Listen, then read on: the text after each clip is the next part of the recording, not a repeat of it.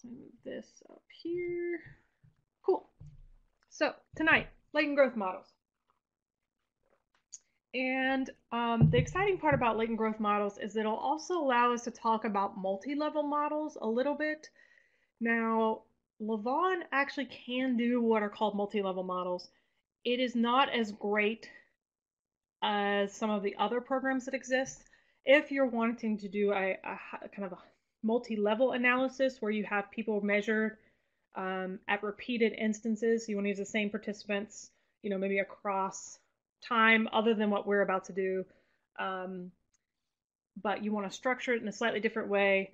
Lavon can do it mostly, but if you're going to do these sort of complex multi-level designs, and I'll explain what that means kind of as we go if you're not familiar. M Plus, it's a paid program, but is definitely the one that does multi-level the best, as far as I'm aware. I keep hoping Lavon's multi-level will get better, and I think they are working on it, but open source, only so much time in the world. Okay. But latent growth modeling really is the first time we're going to hit on this important kind of concept of repeated measures. Okay. And this allows us to measure change over time. Specifically with latent growth modeling, we're measuring people across some sort of time span. But repeated measures design is anything where you have people give multiple scores. Generally, this is handled in our measurement model because we have one answer on each item, and that's not really what I mean by repeated measures. I meant like if you had them take it at time 1, the scale at time 1, and take it again at time 2, you could treat that almost in a multi-group sort of way, seeing if it's the same after some intervention or something. But you have to control for the fact that this person is in your data set twice. Okay? And so here, latent growth modeling allows us to do that. But let's say I wanted to test, for example, I have some friends that are doing some research on depression and these intervention scales, and they have them take a daily diary where they answer all these questions once a night. And we look at their change across time. For that, we could use a latent growth model because we're using time as our sort of question, or it's not really an independent variable, but the kind of question of changes over time. If, however, we were just interested, we measured them across all these time points, but then we wanted to know, let's say, are men and women different? But I have the men and women at 14 time points in their study. What I have to do is account for the fact that it's the same person tested 14 times. But we're not really interested in time. We want to collapse all that information to one point, so to speak. So instead of averaging that, we could use what's called a multi-level model that kind of handles this repeated measuresness. I have a better example. I just thought of this. So in cognitive research, there's a lot of times that we use multiple stimuli. So I'm really interested in words that are semantically related and semantically unrelated, but I don't give them one of each, right? I give them like 50 of each. But my overall interest is in that global variable. These things are related and these things aren't. I could average them all together, collapse, get one related score, one unrelated score. But then I've just sort of completely lost all of the information about each item. And so a multi-level design allows me to keep each of those items and control for the fact that this person saw all those items. Okay. So that's what I mean by repeated measures. So if you're interested in the time component, you can do this in the latent growth style. If you're not interested in the time component, you can do a multi-level model. The conceptual understanding of how these work with random slopes and intercepts is very similar. So I'm going to explain those as I go. Okay. So I really want to make a distinction between growth models, which allow you to sort of test time, and then multi-level models that allow you control for multiple measurements from each person. Okay, so now we're going to measure across time, big thing. And this gives me way more information than in my sort of traditional repeated measures ANOVA, okay, or a regression line all by itself. So I could put this all into a regression where time is my predictor and tell me what happens. Okay? And repeated measures ANOVA is just a fancy form of that special regression that controls for the fact that each person is measured multiple times.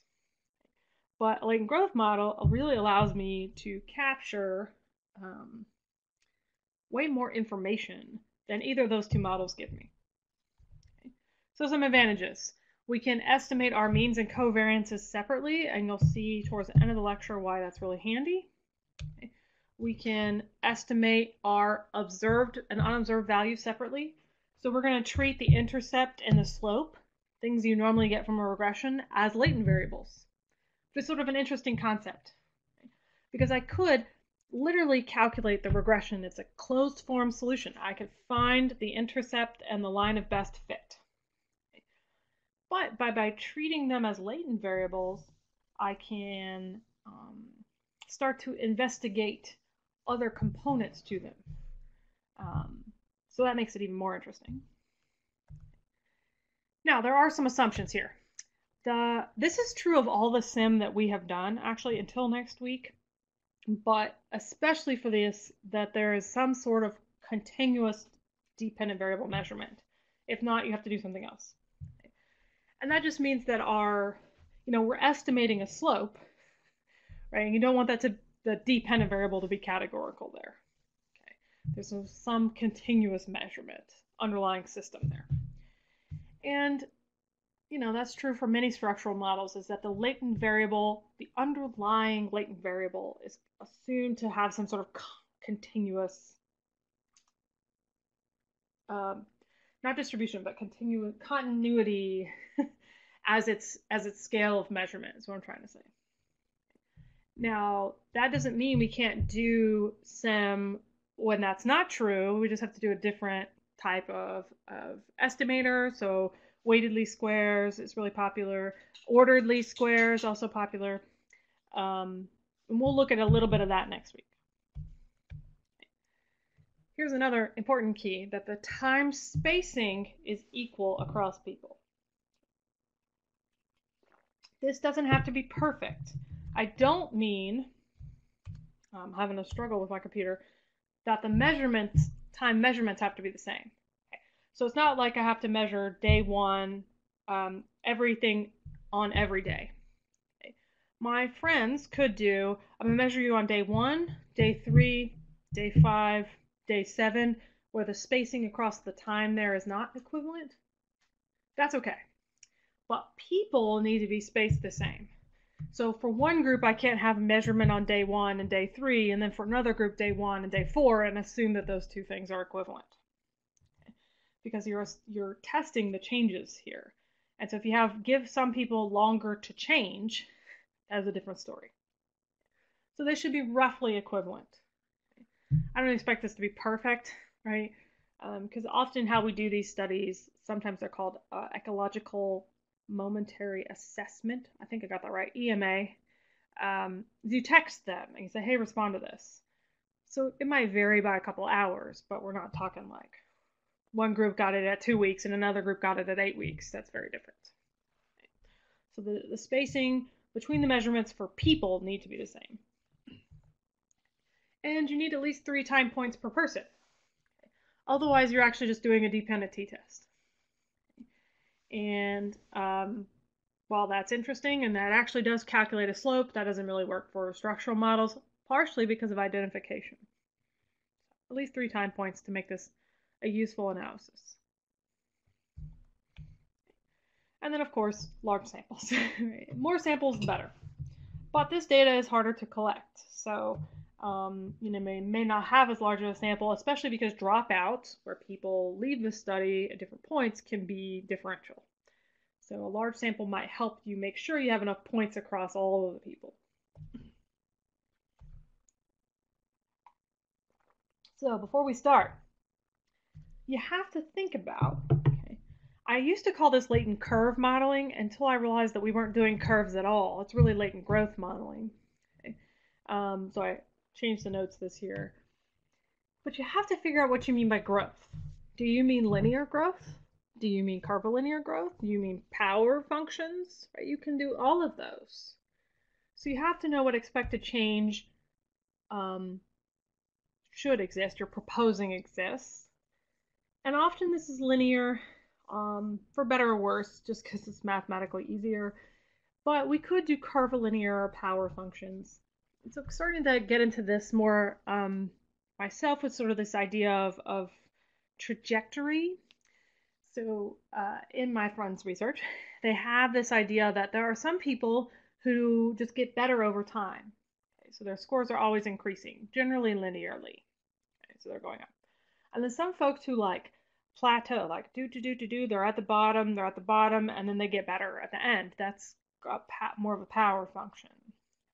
And some people go up and then down and then up and then down, so that's more of a curvilinear function. So I have to decide what type of change I can expect, and you can test multiple ones. We're going to focus on linear so that you can get the concept of how these models work. And so let's look at an example here. This is not the example we're doing, but this is a good picture of one of these models. Where, let's say we have 3 different measurements, and we're going to treat our intercept, or y-intercept, sort of average score if x is 0, if time is 0. Well, if time is 0, that's baseline. So where do people start? Right? As a latent variable. But notice how we're going to set all these paths here for a particular reason. The slope here of the change across all of these time points, they're assuming linear by creating this pattern of path loadings. Right? So we're going to set our loadings to something like 0, 1, and 2 to indicate baseline, first time point, linear change, second time point, linear change, third time point. And so you can space this out. So let's say you know it's, let's say we tested them at 0, at baseline, okay, first time point, again at 3 months, and then again at 12 months. So you could do 0, 3, and 12. That would represent that there's a longer time period between the second and third measurement than the first and second measurement. So the slope path coefficients, what we're going to do is set them to the expected time course. Okay, because, not expected, measured time course. And that way we can capture, you know, if there's 1 week between the first 2 measurements and 3 weeks between the next 2, maybe we expect the change to be steeper in the second 2 measurements because it's just been a longer time. So that'll help control for that facet. If you measure them all like 1 day apart, then you just do 0, 1, 2, 3, 4, etc. And so we're going to set our loadings here for our latent variables to specific numbers to help us estimate an intercept and a slope, because that's what you're really interested in the latent growth model. Okay. So let's talk about all the components you're going to get first, and then we'll walk through the models. Okay. Our intercept, when we build the intercept as a latent variable here, we're going to set all of its path coefficients to 1. Y. Effectively, we don't want to estimate them because an intercept should be one number. Okay, and remember, a y-intercept is the average score of y when x is 0. And so that is effectively when x is 0, time here is 0, is baseline. Okay, so give me the average score of y at baseline. And the interpretation for this is where people start. So where do participants start when they enter the study, or whoever, whatever this is, right? You could do stocks, but stocks are stochastic. They're not linear, so not really appropriate, but you get the idea. It doesn't have to be people. But here, we're at baseline. Where do people start? And that's a really useful question, because then that gives you the frame for what happens with the slope. So let's say we're trying to get people to quit smoking. which is not a linear process, but let's pretend. So trying to get people to quit smoking. And so that this intercept, its interpretation is the sort of average number of cigarettes at baseline for our study.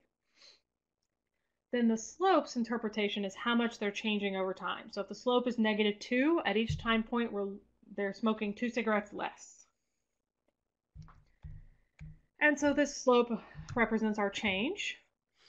Now, practically, when we build the model, you can set them to anything you want, but usually the first time point is 0, indicating start.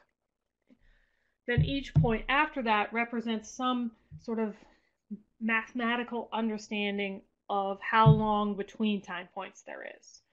So if you use 0, 1, 2, what you're saying is that they're measured at equal time points between 0 and 1. That's the same thing as 1 and 2 as our interpretation of ratio scales. And if I have 0, 1, 3, what I'm saying is that it's been twice as long in that second to third measurement. So there's no slope at time 1, there's just an intercept. But what we're going to do is sort of abstract out the slope. Instead of it being, the slope between 0 to 1 and 1 to 2, we're going to kind of get the total change over time. So the paths themselves are set to based on those time differences between them. And so we're really forcing all of the estimation onto the latent variable. When we had measurement models, we were forcing the estimation onto the loadings and the error variances. Right? In this sort of model, we're working the other way. We're interested, in the latent variables mean and variance. Sorry, I couldn't think. So we're kind of working at the opposite end of the measurement model. We're setting all of the path coefficients to force our estimation to happen on the other side. So setting our parameters. So it helps us with identification, always, right? So that's a common theme throughout the whole semester. It's a theoretical match to the traditional regression style idea of slope and intercept. Right? So we could do these models as multi-level models as well in traditional, with a package like NLME or LME4, and get similar answers. The cool thing about doing this as a structural model, though, is it really allows for some more interesting estimation components. So there's sort of this missing, what's called, oh gosh, I've forgotten. Right, we've been mostly using maximum likelihood as sort of the default, but there's ways to FIML, full information maximum likelihood, where you can kind of guess at the best data points for the missing data, and so there's sort of some other interesting ways to estimate than just traditional regression. This allows us to look at the variances rather than set them. And so that answers a bunch of questions. What is the average change for each person? Is there a slope or is it flat? Do people change over time, up, down? Where do they start? And I think the intercept is one of the least used interesting pieces in regression. We mostly ignore it. We focus and go oh, zoom, here's B. I want to know what the slope is and is it significant, right? Is this predictor useful? We also sometimes forget that intercept, while maybe not interesting in a statistical test, right? Is it different from 0? That may not be an interesting question, but it is interesting to know where people start often, especially in these types of studies where you're measuring them across time. And then how does that change over time? So this is, again, a slope question. What is the form of that change? So is it linear or is it curvilinear? And then this question. Is the average slope and the average intercept actually a good fit for all people? So one problem with traditional regression and ANOVA, for PD measures ANOVA, is that it assumes sort of homogeneity in the intercept and the slope. And I think if you've ever done a couple of regressions and looked at the residuals plot, there's often not homogeneity, right? There's or homoscedasticity, right? There's this variability in our ability to predict at different levels. Okay? So heteroscedasticity is when you're trying to predict each value of y at every value of x, and some of the x's you get really good, and some of the ones you don't. Right? So you get this kind of megaphone shape in your residuals plot. Well, it might be because there are different slopes for different folks. Okay, I'm done being cheesy, but the idea here is that different participants have these different sort of reactions across time. So some of them go up a whole bunch, some of them go up less so. So my friends did a study on international students, like at the beginning of all this COVID stuff. And what we found was that there were some participants in that study who had just like no reaction. Like they just were plodding along, like no, not like nothing had happened, but their sort of stress and anxiety was just kind of flat. They were all right. And then some participants who started way high and then went down. That implies that there are different slopes for different participants. Now, usually you want to try to predict why there are different slopes for different participants, but sometimes you just don't know. And this analysis will tell you if what's called a random slope is a better predictor. Okay, we hope not, because we want our variable to be the reason that the slope exists, but it's good to know if it's not. And a random intercept is this idea that people start in different places, which, duh, right? Especially when measuring participants who may just have different life circumstances, if you're going to talk about stress and anxiety, right? In some of my research, when we're looking at response latencies, some people are just faster at clicking a button on a computer than others. And so this really allows us to account for these different pieces of variability that are just generally ignored in a regular regression. So, is the average slope and intercept good for everybody, or should we account for the variability between people in a different way? This is one reason why I love multi-level regression. It is so powerful at really answering some of these questions that we often ignore by averaging down the data. So if I had 50 words that I was measuring for each person, I used to just give me 1 score, 2 scores for each person, related and unrelated. And now I'm like, I got 50 scores for each person. Let's see what's going on with it. Lets me explore a lot more. And that concept is called a random effects model. Okay, so random effects models allow you to estimate a fixed intercept, which is sort of the average score for everyone, and then also estimate a random intercept for each person. And what we'll look at here is the variability in that intercept to determine if that variance is quite large. Okay? So if the variance of the intercept is really large, that implies that people start all over the place. Some of them are really high, some of them are really low. In a traditional multi-level model, in like let's say LME4, it's a really popular package, you would actually get the actual intercept for each person. In this framework, we would just see how much it varies. Okay? We'd have to actually build this as a real multi-level model to get a number for each person, but understanding that variance is interesting. And then a random slope's the same way. We could calculate the slope differently for each person. But in our case, with the latent growth framework, what we'll do is just look at how much that slope has a variance. And in this scenario, we hope that the slope doesn't have variance, which implies that everyone was acting in the same way. Or maybe you do. Maybe you're interested in the fact that it's different, right? So it's kind of an interesting question either way. And if you do, let's say you find out that everyone's slope is different, and we seem to see that there are a lot of people who have similar high slopes, and a lot of people have similar flat slopes. What makes that happen? Right? Why do some folks have no stress and anxiety response, none, zilch? Okay. Maybe they're resilient to change. And some people who start high start to come down. Can we figure out, which sometimes people, clinical folks call these trajectories, can we figure out what predicts those trajectories? So that leads you to new, interesting sort of research questions. And you can see this also, let me think of a business concept here.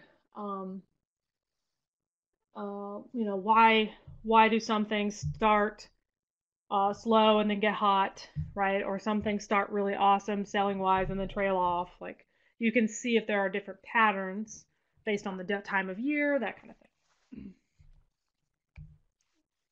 And so I include this picture because it kind of helps you visualize what I mean by random slopes and stuff.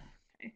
So the intercept mean for participants is the average starting point at baseline, time 1.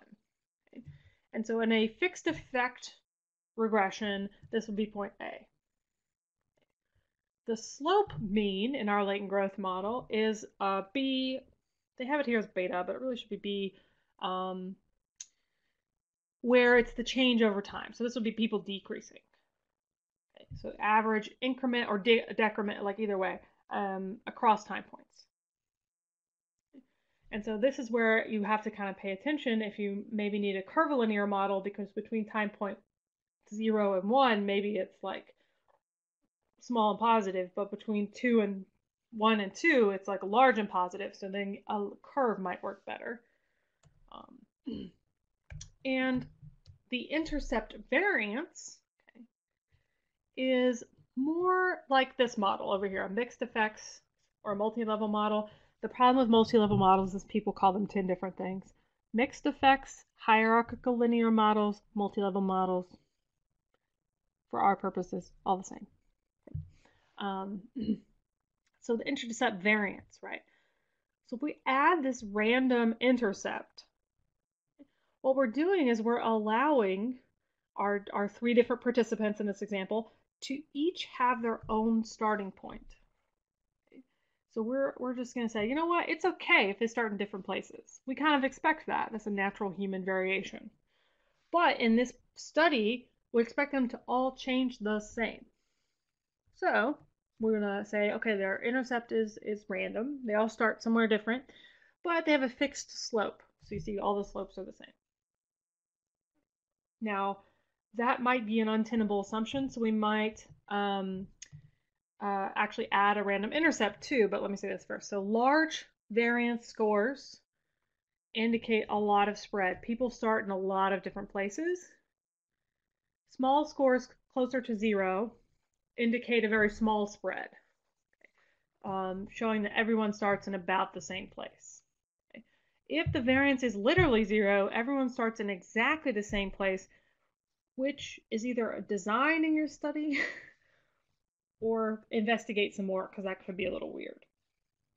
Because I don't know that I expect everyone to be exactly the same. I personally almost often expect there to be large differences at baseline. Not large. Large is a relative term here, but noticeable differences because people are all different. Even if you were tracking, let's say, product sales over time, you would expect those to maybe start in different places. Now let's also talk about a random slip. So we could do a model down here that starts everyone in the same place, but then has different effects.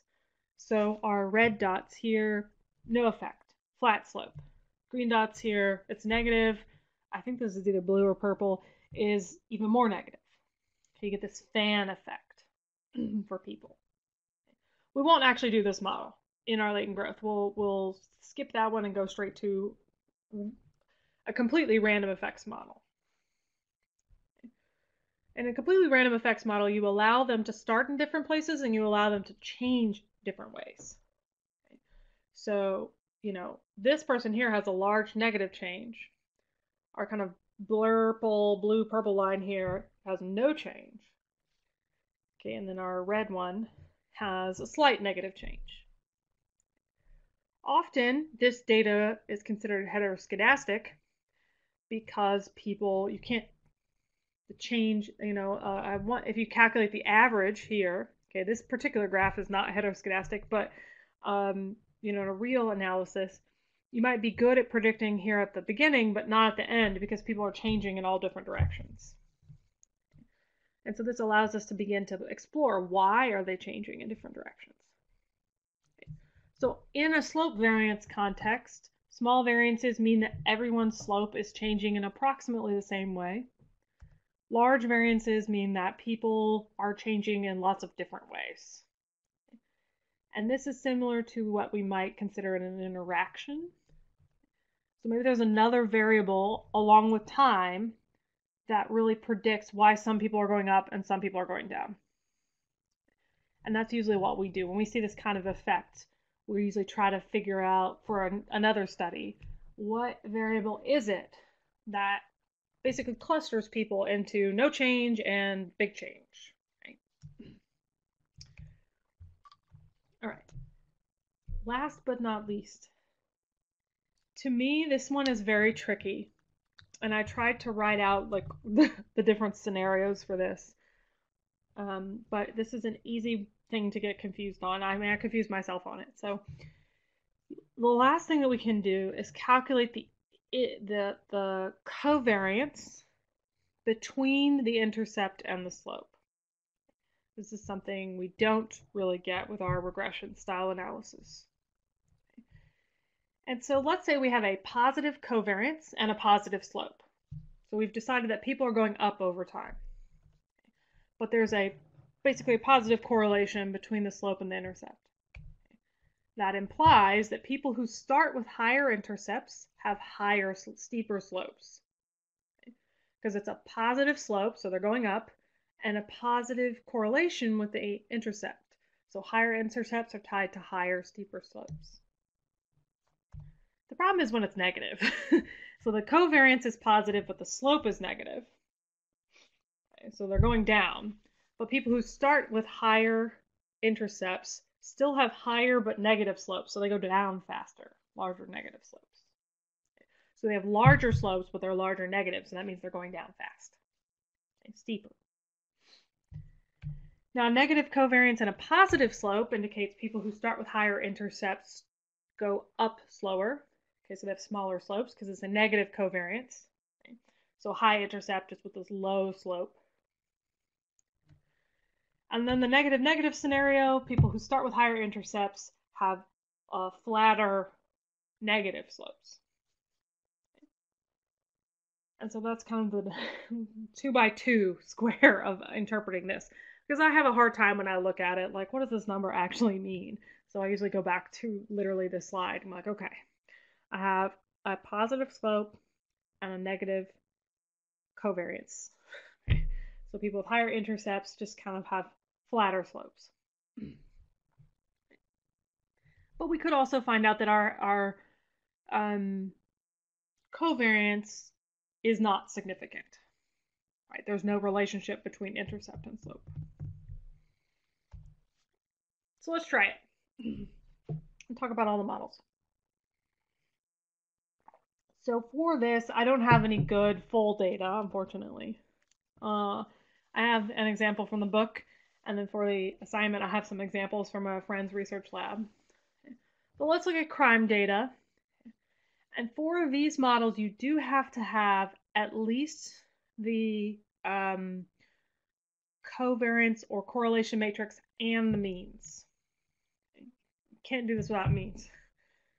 So we've got the covariance matrix of 4 different time points for measuring crime, and the means of each time point. So, these kind of look like they're going up across time if I just visually look at the means.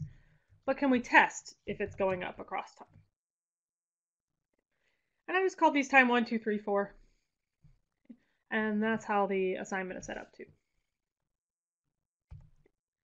So a new function, we're going to use growth as our function, which helps us set up for the latent growth model. There's one of those C's that didn't change. So latent growth model here. And it helps you sort of fix the parameters correctly. So the growth function is just a special instance of the sim or Lavon function that specifically goes, okay, we're doing growth here. And we'll use this data as covariances and means, but it does have the data argument. So you don't have to convert first. You can use the raw data if you have it. So it's very similar to our multi-group models that we did before, only it's reversed. So in our multi-group models that we did last week, we started with the least restrictive model and slowly got tighter and tighter. Our pancake noose, right? So we must both be pancakes, can't be bagels. Must both be wheat pancakes, must both be wheat chocolate chip pancakes, right? We got more and more restrictive. Configural variance, scalar, metric, and residuals, right?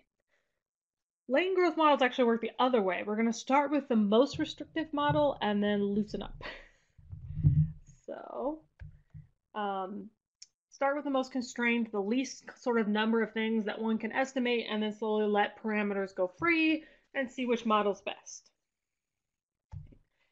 And we would actually prefer our unconstrained model to be the best, with the caveat that the covariance, if it's not significant, is much easier to interpret. Because the unconstrained model is one where the slope and intercept have both shown to be useful. Avoiding the word significant here, but useful model fits better. And the variances are low, indicating that we probably have the same pattern of slopes and intercepts, because that's easier to interpret when people have very similar patterns. So let's start. We'll start with an intercept-only model. If you've ever done any multi-level modeling, this is going to be very similar depending on your approach to multi-level modeling. There's a really great chapter in Andy Field about this kind of thing, and it works in the same pattern. So we're going to start with only our intercept. Okay. So give me the mean of the data at time 0. Okay. And I really want this model to be the worst because if this model is the best, that implies that no one has changed at all in the study, and everyone's score can be best modeled by the mean of all the data. And I can see some scenarios where that is that's good and useful, but generally if you're testing latent growth, you're interested in change. So maybe you don't want change, you don't want a model with no change to be best. Now we're also going to constrain the intercept variance. So this is a fixed intercept model. Okay, where we only get the mean. We don't allow anyone to vary here. And then we're also going to force all of our residuals across time to be the same, which implies that the error in prediction is equivalent across all of our time points. This is kind of like a test of homoscedasticity. So we're predicting equally good or bad at each time point. Now here's how we set that up. Okay, so we're going to do I here for intercept. You can call this intercept literally typed out if you want. But it's our normal latent variable setup, equals tilde. But notice that in front of all of these we have 1 times plus 1 times plus 1 times. Okay. We're fixing all of the loading parameters to 1 on purpose. We're setting the intercept variance here to 0. So I tilde tilde I is the intercept variance times 0. So don't allow it to vary. And then we're fixing all the time residuals to be equivalent. Okay, we're not setting them to a specific number, but setting them to be equivalent. So that's R here, just for residual. Make them all equal. Now I could call this cheese to kind of round out the number of cheese jokes I can make in one semester. but R hopefully makes a little more sense for our residual. So the only numbers we're going to get here is the mean for the intercept and one residual number.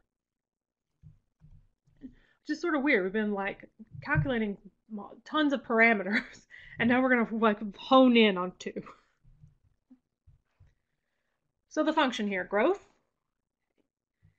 And for our first model, okay, I've set my sample covariances, but this also could just be data equals crime if I had that.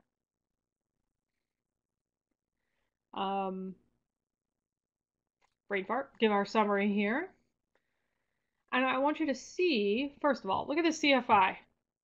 CFI mathematically should always be bigger than TLI. So in this scenario, this is no good, right? Something's wrong. Our RIMC is 0.5. This is easily one of the worst models we've built all semester. But that's actually a good thing. I want you to see how empty this is, right? We forced all the loadings to 1 on purpose. We forced all the intercepts here. Now this turns on mean structure. So this is basically a CFA with mean structure. We forced all those to be 0.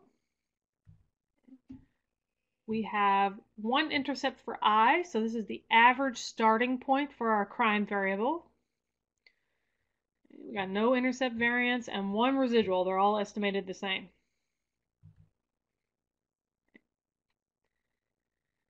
So we're left with two numbers. And then I want to show you, I made a, you have to do PAR here. You can't do standardized because there are some NANs here, right? Because of the model that we're building.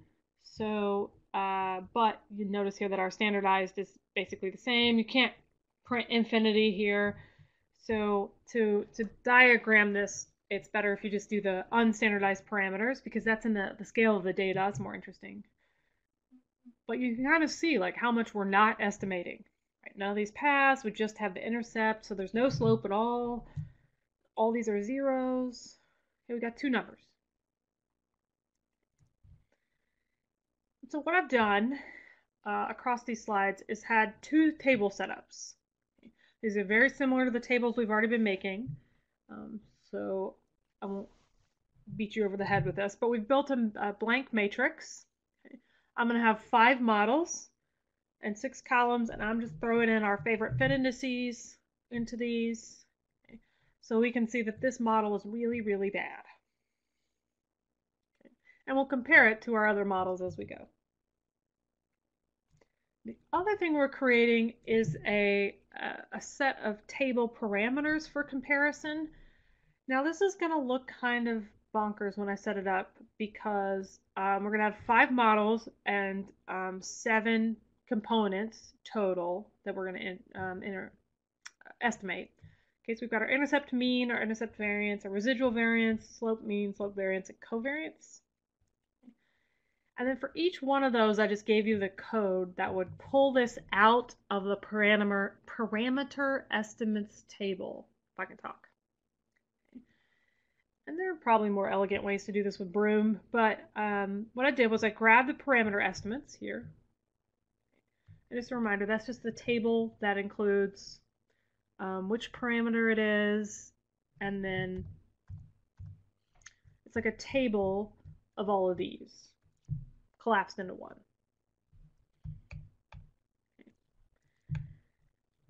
And I told it, okay, this is my intercept only model. The first thing I want to grab is the intercept mean.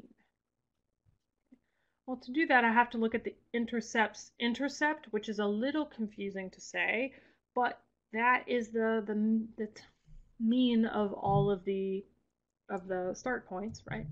So to do that, the left-hand side is I, and the operator is tilde1. So I'm just doing some fancy subsetting here and grabbing the one row that has I tilde 1 in it. To make this hopefully way more concrete. Wait, that's the assignment. Sorry.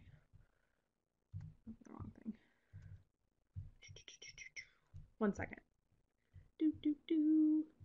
Let's look at this. Boop.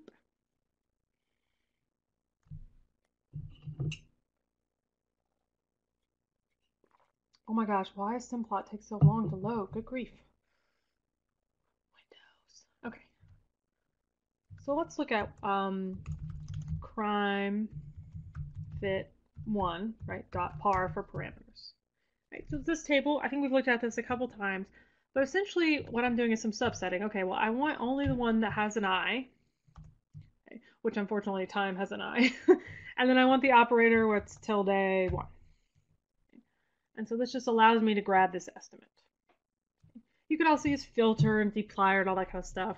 I just like base R most days, so I grabbed that estimate. Now there's no estimate for intercept variance, so I just put an X there. There is one residual variance, so I said grab the one that's at time 1 and has 2 tildes. The residual variances are forced to be equal, so time 1's residual is the same thing as time 2's. So just grab the first one. And then there's no more other things, so XXX. On all of these, I tried to hit enter each time so you could see this is like column 1, column 2, 3, 4, 5, 6, just to help you kind of visualize how we're putting this into the table. So what does this tell me so far? First thing, where do people start? Well, this is crime data. So it looks like on average there are, whatever metric this is, 5 crimes per 100, for example, in this town. So I'll say we're gonna look at 5 crimes per 100. May not be the scale, but let's just pretend. Let's look at where Allentown. Okay, this is a city I live close to that apparently has a higher crime rate. And we're looking at property crimes. Okay, so 5 per 100. The error variance here is 0.6. So, we're predicting across time, but making every type point 5.3. But I don't have any good feeling yet if that error variance is any good or bad. So we're going to test that some more in some future models. But the average crime rate at baseline, at time 0, right, is 5.35. Now let's say, you know what? This is actually a bunch of different cities. So I expect the cities to all have different rates. Right? So Allentown's probably going to be different from Chicago. It should be different from Philadelphia. What other northern cities can I pick on? Different from New York. Right? Maybe that's different from LA, from Houston or Dallas. I hit New Orleans and Atlanta. Okay. I missed most of the Midwest and the sort of big, beautiful open areas. Denver, there we go. Okay, so these are all going to be different. So we should probably let them all start in different places. And that's a random intercept model. So we're going to allow that intercept variance to be something other than 0 because we expect people to all have different crime rates. So people can start in different places. And the predictive variance, the residual variance at each time point, though, is still the same. So yeah, they can start in different places, but we can still predict the error variance is going to be the same at each time point, which at this moment is not a good assumption, but we're only going to free one parameter at a time. Okay. And so this is the random intercept model, so we're not looking at residuals yet. Okay. Still no slope. And all you do when you write the code is you actually take out the line where it says I tilde tilde 0 times I. So we've fixed it to 0 before, and now we're like, do whatever you want. Okay. And in theory right now, the slope is there, it's just fixed to 0. We just didn't type that out. Okay. So this is the most constrained model. We're working backwards, releasing them, so let the intercept variance be estimated now. All this is the same, really. We just change out the models. And we're going to get one new one, but check it out. We're doing a lot better. A lot better. And this is normal, that it will jump up a lot. Because having no intercept variance is, again, like not a very good assumption. Okay? We should assume at least some variance. If this is bigger than 0 is a question, your model may not get this much better, but it should normally still improve. So let's come down here and let's look at that variance. And what we see is um, about a half a point. Now this is variance, so we might have to take the square root to think about this in standard deviation form, but right, there's still a good set of variability here from 5.35, but some of them are going to be, 0.48 points lower and 0.48 points higher, or the square root of that, since this is um, variance and not standard deviation. So we would just put this in our table. Okay, it's way better than model 1. This implies that the intercepts do vary as start points vary. Okay. And then we can now fill in the intercept variance. The nice thing about the tables for the parameters from model 1 to model 2 to model 3 is they mostly stay the same. So what I did here was just change this to crime fit 2. There is a point where you have to do a little bit of extra tweaking, but you'll see it as we go. Okay. So how would I interpret this model? Well, my intercept is still the same. Okay. So I still have an average of 5.35 crimes at my starting point. But notice what's happened here.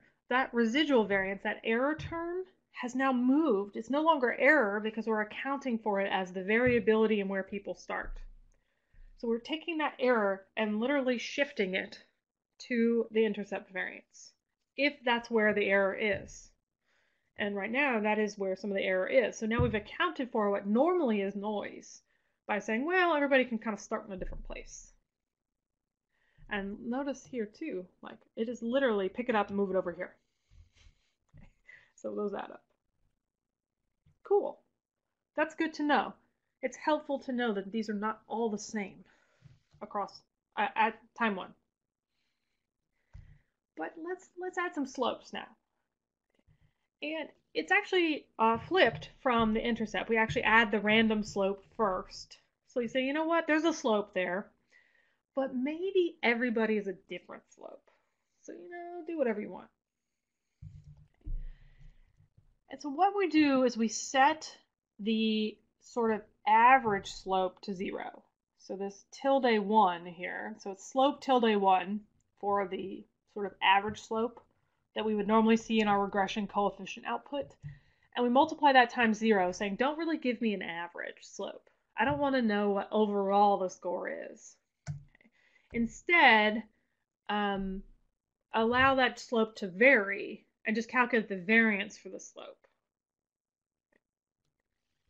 The other thing we're going to do, since we do one parameter at a time until the end, is set the slope and intercept as uncorrelated. I don't have that question yet. So right now, just like add a random slope. Allow everybody's slope to be different. Okay, I don't want one slope, I want a bunch of slopes. Okay. And for that, we're going to calculate the variance of the slopes. But leave the intercept stuff alone. So we're loosening up the model, so you don't ever go back to the original. You just keep changing it. And we're keeping our residuals constrained to be the same. So let's see, how does this model fit? Okay. Well, it's made up data, so it's getting even better. And we'll see that we've got a new piece here, slope, set to 0, 1, 2, 3, because this is like month 1, month 2, month 3. No covariance just yet. No average slope, but a variance for our slope. Now, is that a lot? I don't know. I don't know yet without seeing the slope. I know that there is some variability in the slopes, excuse me, because this model is better. Okay, if I fill in my fit indices, this model is better if we use our CFI change of 0.01, right? This model's a lot better. So it implies that at least having some sort of slope is good. But what we're saying here is that there is some variability in the slopes. Probably. Okay. And, we'd like this number to be kind of low because in a prediction world, it would be nicer if our predictor didn't have a lot of variability, right? So like this is the slope on average, like pretty much everybody is the same slope. If we say that that everybody has different slopes, that makes it much harder to predict folks. Okay. But something here is better than nothing, which is cool. And what I can see is, okay, these numbers should start to, they'll change a little bit here and there, but they should mostly kind of stay the same. They won't be perfectly invariant, right? Meaning they don't change at all, but they shouldn't change too much. Okay. But we see we have a little bit of slope variance. To me, this number seems small, but without knowing the slope's mean, right? If the slope is 2.5, that number is really small. Okay? If the slope is 0.02, that number is quite large. So we've got to calculate the slope's mean to know if this is a lot of variance or not. Now that parameter, addition of that parameter, improves our model. So it's better than 0, but practically, is that better than the average? So let's see. The next slope we add, or the next parameter we add, is the average slope. Okay. I didn't really have a good name for this, so I just called it full slopes, meaning you'll get the slope variability, so you'll see how much people vary, but you'll also see the mean, the actual slope itself. Okay, the fixed slopes and intercepts is what I should have said. Okay. And so we're going to allow both the slope and the intercept to vary and keep our residual variances the same.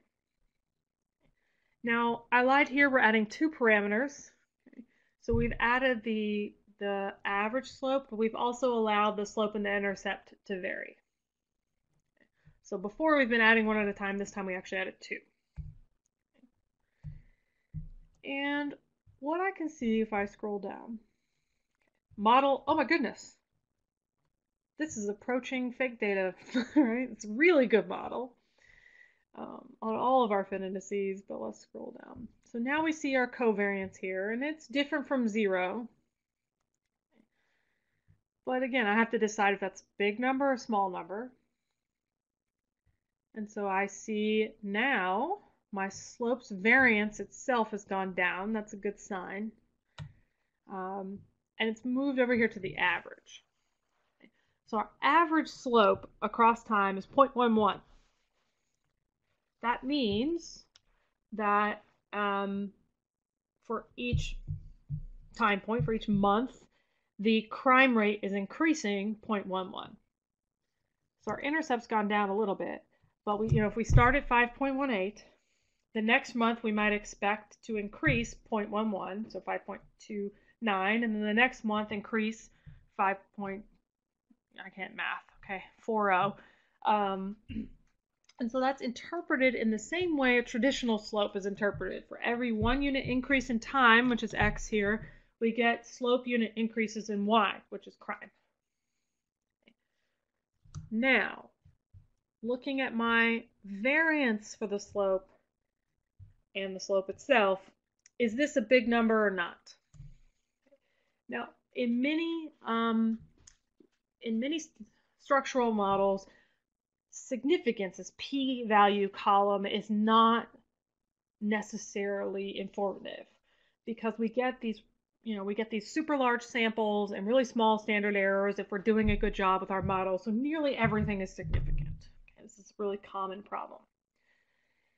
And is 0.016 something practically that I should care about, right? So first question, does the addition of a fixed slope, an average slope, improve my model over a random slope? Okay, and you want that answer to be yes. Okay. That implies that there is this trend, and that trend can be captured on average with our slope parameter. Okay. If this model is no better than the previous model, that means it's only random. Everybody's all over the place. There is no one good prediction line. Okay, so there's no one line of best fit. So, okay, back to this question. Do I think that a variance here of 0.016 is a lot? Not really. that means that sometimes the slope, again, I'd have to take the square root to 0.004 if I take the square root. I'm not very good at square roots with decimals on the top of my head. So, that's what R is for.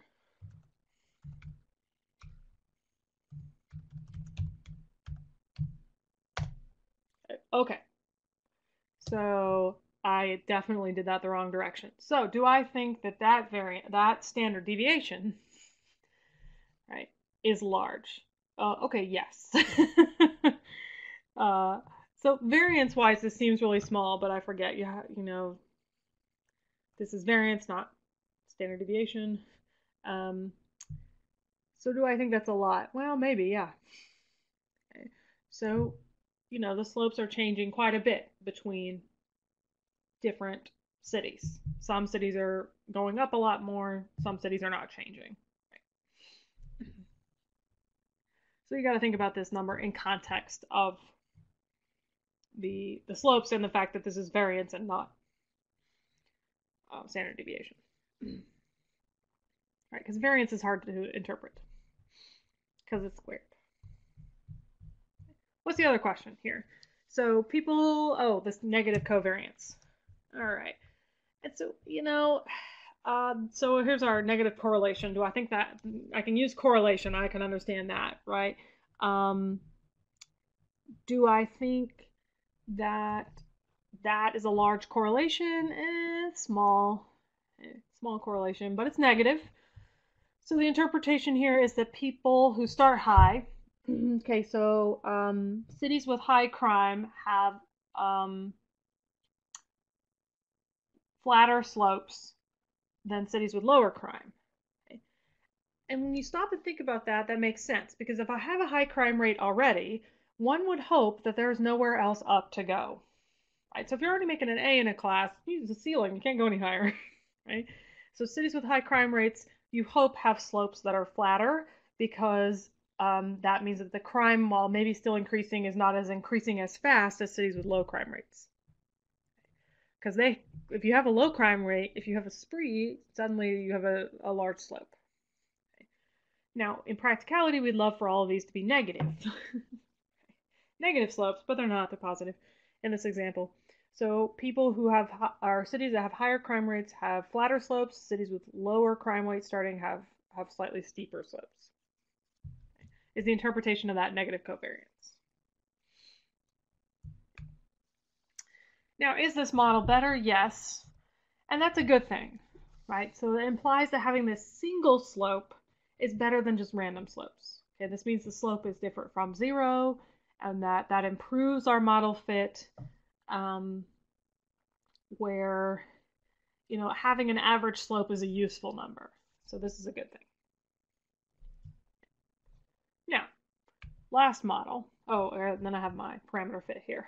And so we can see what we want to see is this kind of, it doesn't change super wildly because that implies that something's going wrong. Okay. But you'll see, hopefully the residual variance will continue to go down because we're adding more predictors. We have more understanding of what's actually going on in the model, right? And then if the overall slope is better than a random slope, some of this variance will go down too. And covariance probably won't change a whole lot. And it may be better to put the standardized parameter in here, right? But we're leaving everything as unstandardized. So let's do this last model. This is the fully or totally unconstrained model. And we're just going to let the residuals do whatever they want. Now we want this model to be equal to our previous model because that implies that we're predicting well at each time point. Okay. A model with freed residuals that are all different implies heteroscedasticity. Right? We're better at predicting some time points than others. But that's an interesting question. If it's heteroscedastic, why? Why can't we predict time 4 very well? Well, maybe it's because we need a curvilinear model.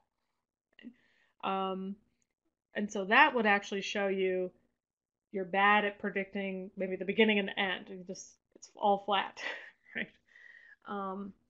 or a power model. So you predict a flat slope or a steep slope, and so some are better than others. So this would allow you to think about maybe why it's bad, try different models, what's the predictor that I'm missing, that kind of thing.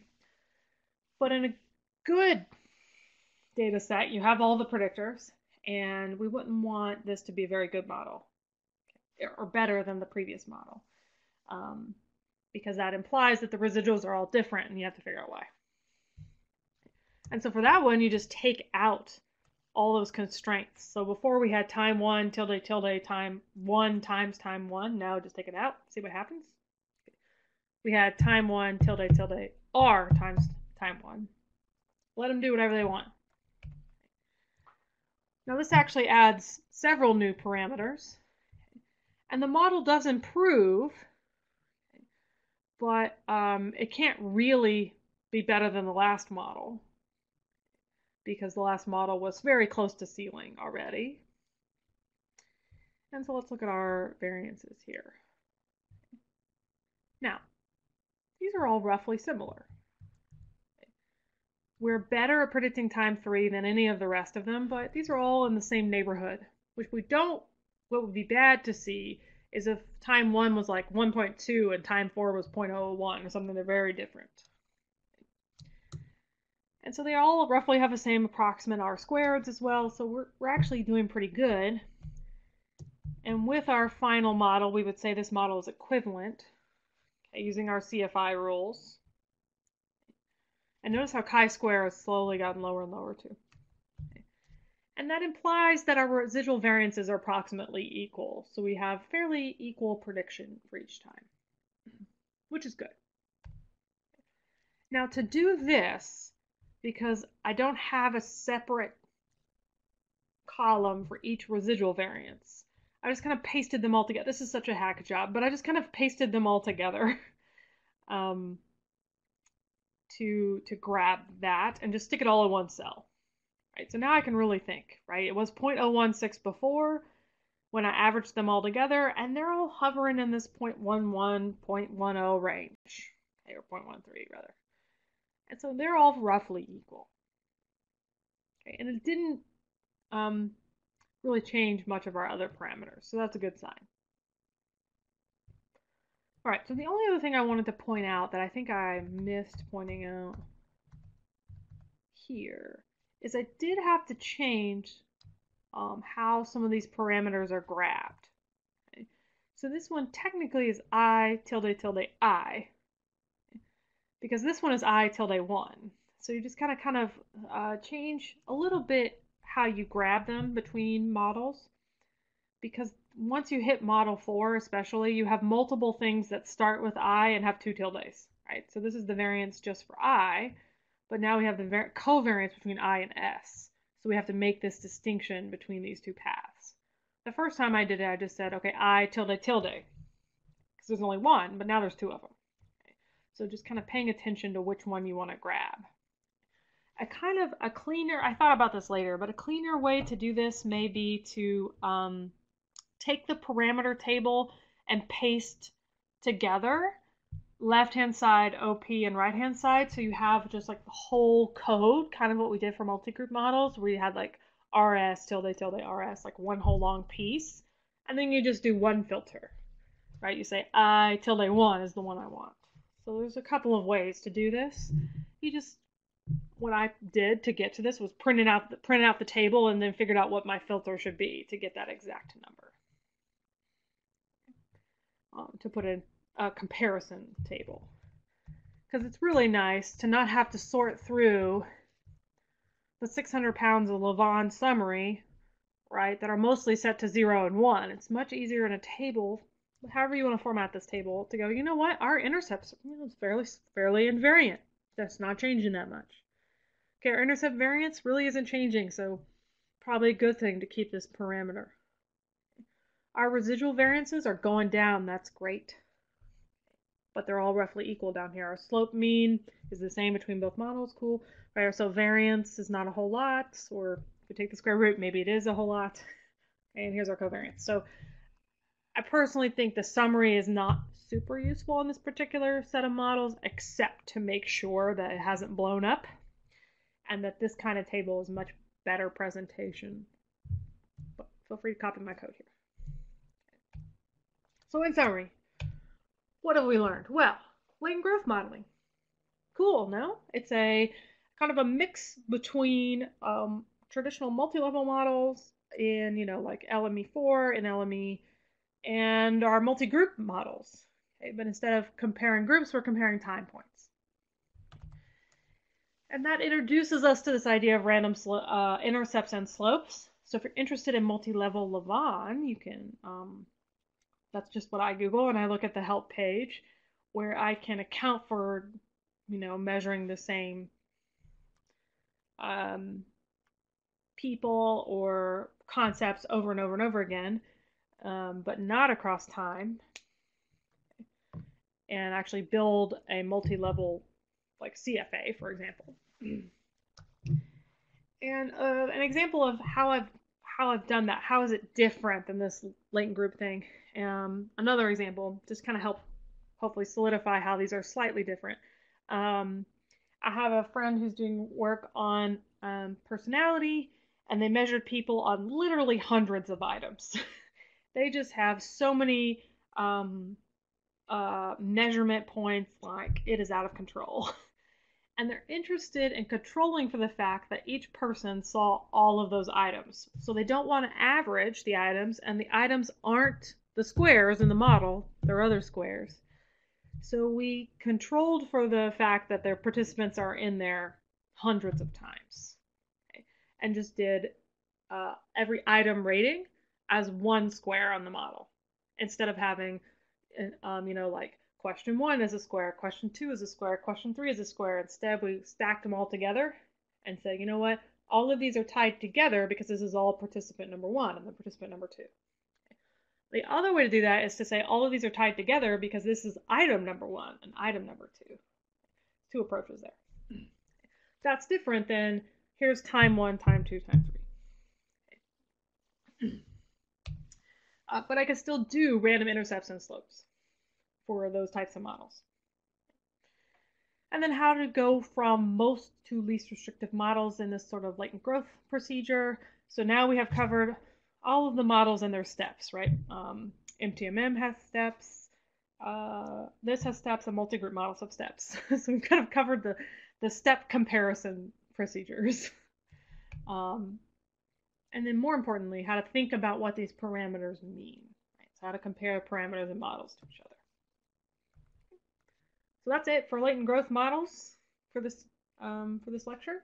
In our next lecture, we're going to cover item response theory, which is kind of a twist on latent variable modeling. So we're actually going to briefly move away from Lavon and talk about the LTM and the MERT package, but they're still latent variables. So they're still kind of structural models, but with a very different focus that I think you guys will like a lot because they're really interesting in what you can do with them. Also, they're one of the only places we're really going to touch on non-continuous data. Right? So what happens if my dependent variable is ordered? What can I do?